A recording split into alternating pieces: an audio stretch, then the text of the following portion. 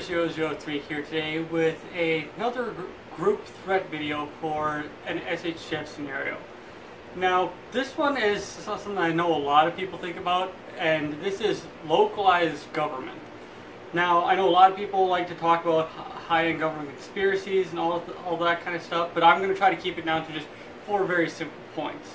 The first one is going to be in an SHTF scenario after some type of event has happened, is the power of authority.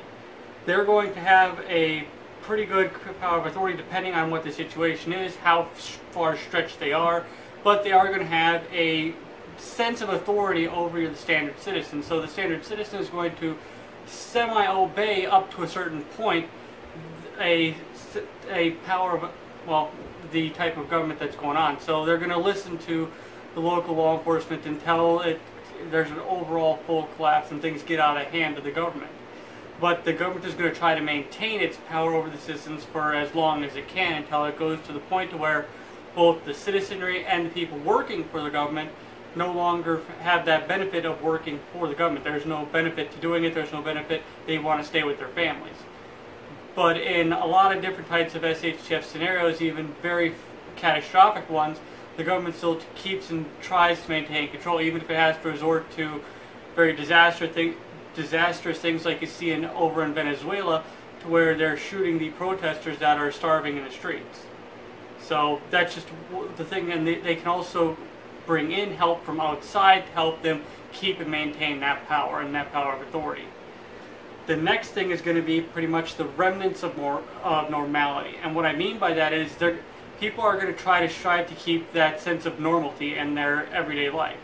Sure, things might be going to hell around them, but they're still going to try to keep themselves in that kind of calm nature that everything's going to eventually go back to normal, it's going to all be okay, when it might not be.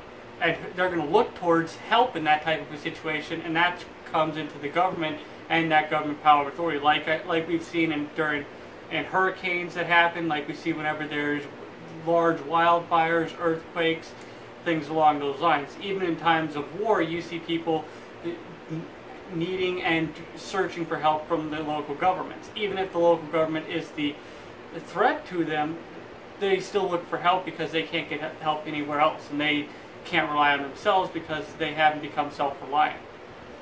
So that's just one of the things that we have to watch for, is that sense of normality can actually be a very drawback to the standard citizenry, and they can actually cause that to turn on you preppers to where they might be asking people to look for people that have food, supplies, firearms, and those citizens that are looking for help and that trying to maintain that sense of normality might think that they're helping everyone, when in fact they're not. They're just giving the localized government that's that threat in the situation more power over them and more power over the other people.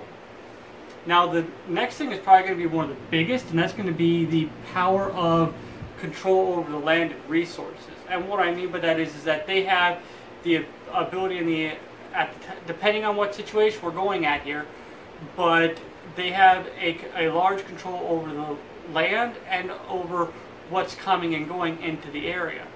So just saying that it might be civil unrest or something like that, they have control over the amount of food rations that are being distributed. They have, like for example with FEMA and other things, they have the control over what type of disaster aid is being distributed to and from where, who's getting that disaster aid, how much aid they're getting, and it can come to the point to where they can start doing door-to-door confiscations, to the point to where they're going and confiscating people's food, water, farm animals, all those type of things, and even maybe taking control over the farmer's land, and pretty much making that a government-owned institution to where that food and those resources on that farm are no longer the farmers. It's in control of the government. So, like I said, I'm not trying to go into conspiracy land here. I'm just trying to say and to try to keep it in basic, standard, common sense stuff, and that's things that can happen and have happened in the past. And just like we had happen back in the mid-1900s, to where they had everyone in the country in America turn over their gold. So that's just one thing that can happen. The next one is going to be, this one kind of delves into more communities rather than the government, but it can happen at a government level. and that is political and religious conflict. Now, what do I mean by that? And this kind of goes back into, if you take a look at the history of China, for example, to where the government pretty much created an SHTF scenario to where they were going and killing off all the dissidents of the Communist Party. To where any type of political opponent or political dissident, kind of like what you're seeing work its way up right now in America, to where the political strife between the two parties are so strong that anytime there's a rally, it turns into a street brawl, and people are no longer going there with signs and ideas and trying to start a discussion. They're going there with baseball bats, shields, pepper spray, firearms. It's become to the point where eventually protests are going to turn into mini war zones. And for the fact, and they're throwing explosives now and other things like that, so that's just one thing that we have to watch for and just have to deal with, that that's how things are going. And then it comes into the religious conflict to the point where a major religious party can take over a government and come into power control. And this kind of happens very, very often in the Middle East, where you have, for example, like in Iraq and Iran and Saudi Arabia, to where you have the Shiites and the Sunnis fighting over power, and that causes huge political strife between the two nations, and it can even cause war, and in of itself creating a SHTF scenario, much like you have going on right now in Iraq.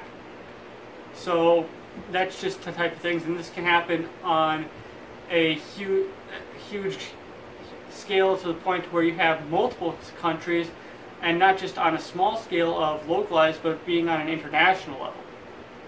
So that's why I feel like that's one of the big things. And in that, there's a kind of a subcategory that I just want to touch on just a little bit, is that the governments can create their own SHTF scenarios, which is why they are a semi-bigger threat here, is that, like I mentioned earlier, is that they can create wars, they can create strife inside their internal, on a domestic level, to the point where it's damaging the citizenry, but they're still staying in power and maintaining that power of authority.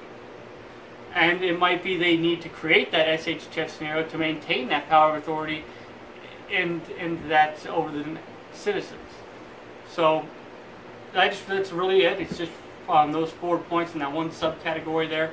I just wanted to keep it short and simple. I wanted to hear what you guys have to say about that, what you guys think about a localized government after a SHTF scenario, if you think even a localized government will remain in power after an SHTF scenario, because there's a lot of things that go on to it. So thanks for watching. Prepper003 out.